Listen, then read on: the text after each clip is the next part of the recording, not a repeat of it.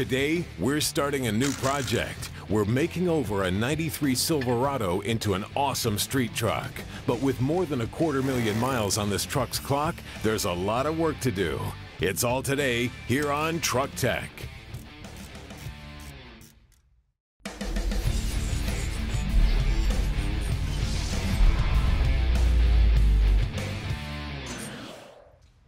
Hey guys, welcome to Truck Tech.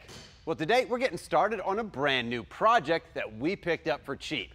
This is a regular cab short box '93 Chevy with a 350 under the hood and over 250,000 miles on it. Now normally we kind of give you guys a tour around the vehicle when we kick off a project, isolate some of the problem areas and plan out some cool modifications. But before we modify anything on this turd, we're going to make sure that it's roadworthy, reliable, and safe.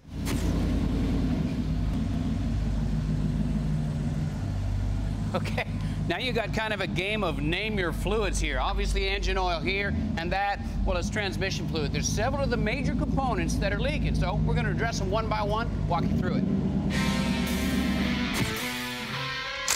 So we systematically attacked the leaks and started with probably the most obvious leak and the easiest one to get to, which is the rear differential seal.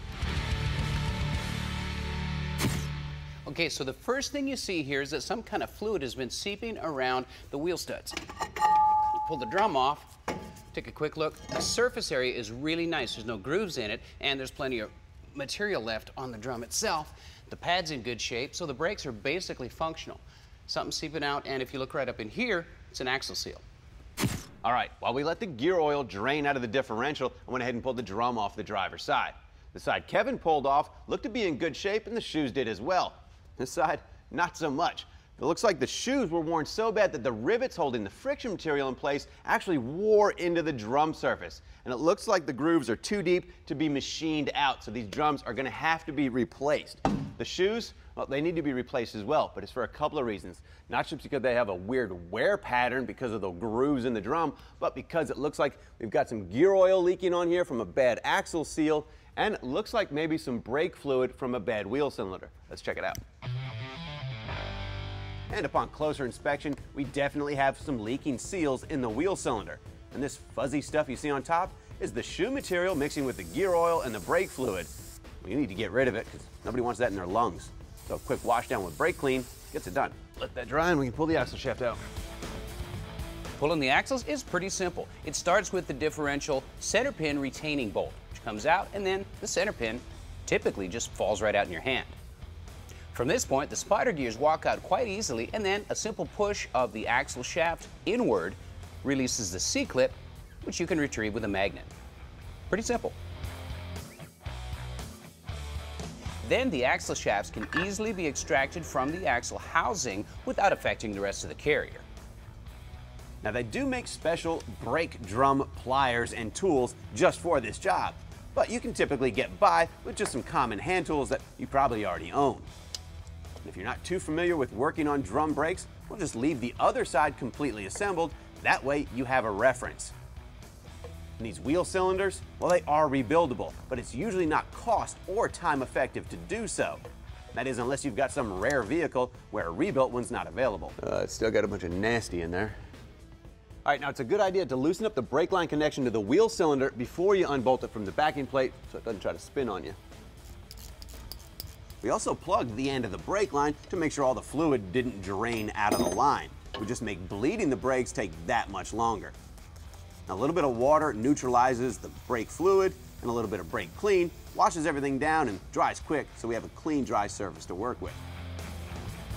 Now, the new wheel cylinder obviously fits right in place and just retained by 2 bolts. Tighten them down, then attach your brake line.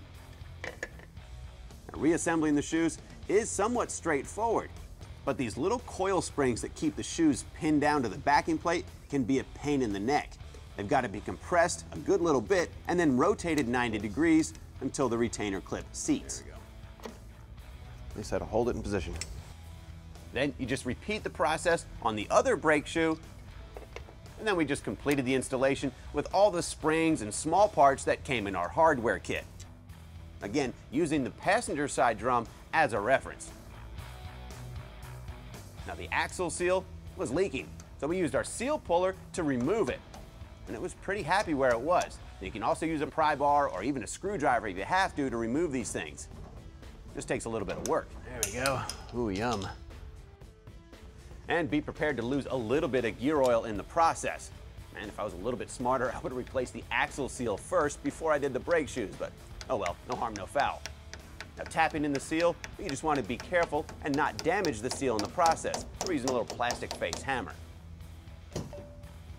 And a little bit of gear oil on the seal will prevent damage during reassembly. Just make sure you don't catch the sharp splines of the end of the axle shaft on the seal, causing damage. With the axle shaft pushed a little further than its normal seated position, it easily exposes the grooves for the C-clips, which can be inserted again with a magnet, and the axle is pulled back into place, ready for the spider gears. Now this can be kind of a trick and a tongue twister. You've got to time them to where they're parallel and line up with the bore for the center shaft. A couple of stabs usually gets it right, then you just insert the retaining bolt, snug it up, and you're rocking. With the diff cover sealed up, you've got a couple of choices on how to refill it with gear oil. We chose to let compressed air do the work rather than the forearm squeeze of the quart jugs into the diff itself. The Motive Products Power Fill makes it easy.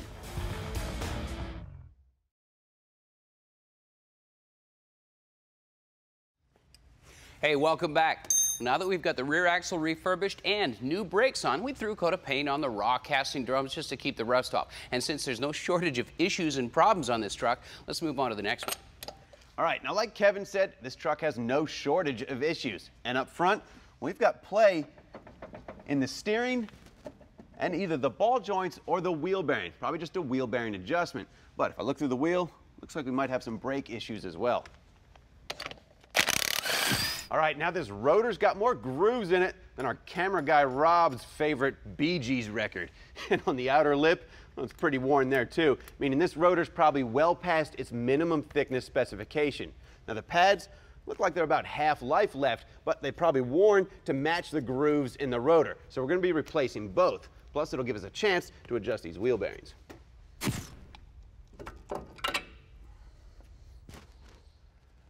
All right, now this brake pad is obviously wearing to match the rotor. The inside edge and the outside edge are wearing on the lip as the pad eats into the face of the rotor. Now the face of the pad is grooved, just like the rotor is. So this one brake pad is not staying alive.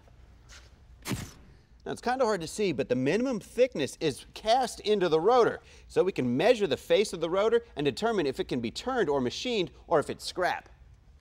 Now minimum spec is 30.86, and in our case, well, we're obviously well below that. And that's before removing any material from the machining process. So these are scrap and we need new rotors. Now before we install our new rotors, we're going to be installing some new wheel bearings that we picked up from LMC Truck. And they do make a bearing packer tool that makes this job a little bit quicker, but I like doing it by hand and it frankly doesn't take that long.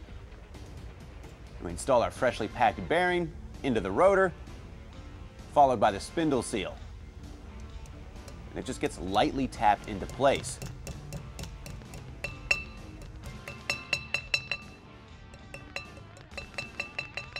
And when installing it on the spindle, make sure you're careful not to tear the edge of the spindle seal on the threads of the end of the spindle.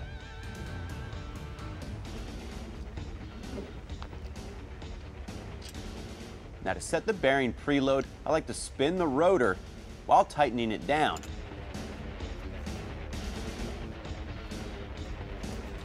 Once you're happy with the bearing preload, just back off the castellated nut until the cotter key lines up, stab it, bend over one leg, and add the dust cap.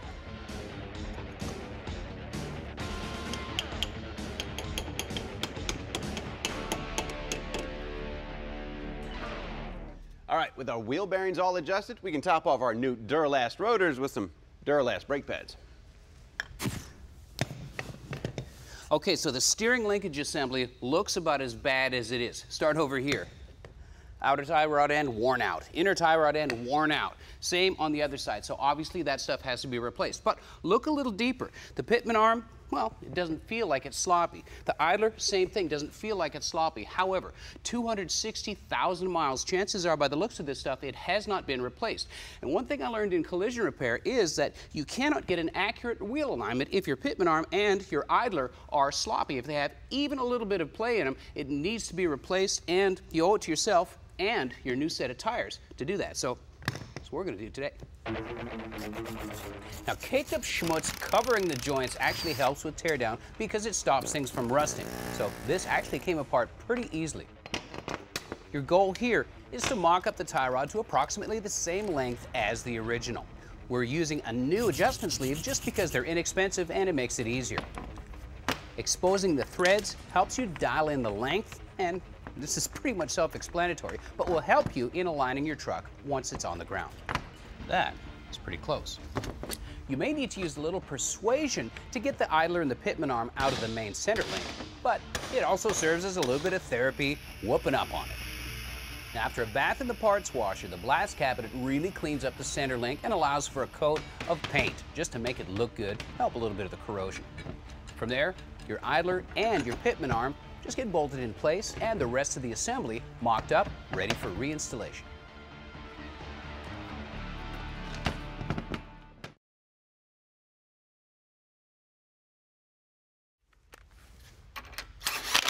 Hey, welcome back. Well, the new steering linkage back up and in place and adjusted to just about exactly the same length as it was when we disassembled it from the vehicle. So it should be pretty good for a tow and go once the vehicle's on its own weight. Take a closer look up here. Something else we replaced. Another thing that was causing sloppy steering in the wandering truck syndrome was this steering shaft right here in the rag joint. It was completely worn out. So we called up LMC and had them send us one of their replacements for this truck. That should just about take care of the steering. Now, you may have noticed one thing we're not replacing is the steering box itself. Since it wasn't leaking and it wasn't sloppy, it stays. All right, now every time we move this truck around the shop after it's been sitting for anything more than just a few minutes, and it leaves a little red spot of transmission fluid. And at first we were thinking, great, there's going to be a hassle and it's going to be messy. But it turns out we may be getting lucky. So you can see it's dripping out of the transmission tail housing, but I think it's coming from this speed sensor here. And if that's the case, it should be a pretty cheap and easy fix. The first thing we need to do is disconnect the electrical pigtail and then remove the retaining bolt that keeps the speed sensor locked in place. And we do have a good bit of oil all over the tail housing, but it looks like it's probably all coming from this leaky speed sensor O-ring. It's not the easiest thing to remove. Heck, it's been there for quite a while and it's kind of comfortable where it is. Come on, baby. And make sure that you have a catch pan ready because you are going to lose a little bit of ATF. Yep, looks like we just need a new O-ring. Now, after cleaning off our speed sensor, we could easily see the hardened O-ring that needed to be replaced.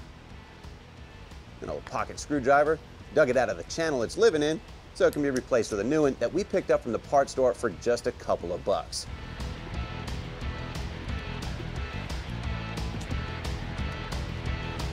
Make sure you wipe off the speed sensor before reinstallation. You don't want to get any of that nasty gunk inside of your transmission. A little bit of the clean ATF that's coming out of this thing will lubricate the O-ring seal so it slides into place a little bit more easily. Although it probably will take a couple of taps from a little plastic hammer to make it happen. Just don't get carried away.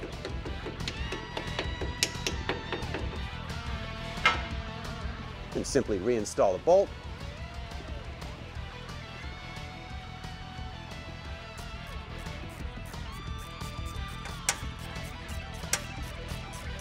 Attach your electrical harness, clean off the area, and test for leaks. Sometimes repairs don't get cheaper or easier than that.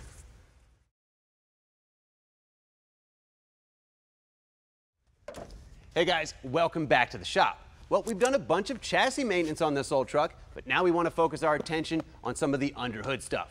And like we've told you, this thing's got over 260,000 miles on it. So it's safe to assume that anything that's gonna wear out probably is worn out. So we're gonna do some freshening up. To do that, we picked up a new serpentine belt and tensioner, a new oil filter, air filter, some fresh E3 spark plugs, Accel cap and rotor and plug wires from Summit Racing, and we're going to replace this tiny little baby battery that's only got 525 cold cranking amps with this Duralast battery with a little bit more vehicle appropriate 700 cold cranking amps. Now the first thing we're going to do is remove the spark plugs. And you can take a look at the old spark plugs and it'll give you an idea of the condition of that cylinder. And honestly, ours looked like it was burning a little bit of oil, but you'd expect that from a truck with this kind of mileage on it. Our Matco spark plug swivel socket makes the installation easy.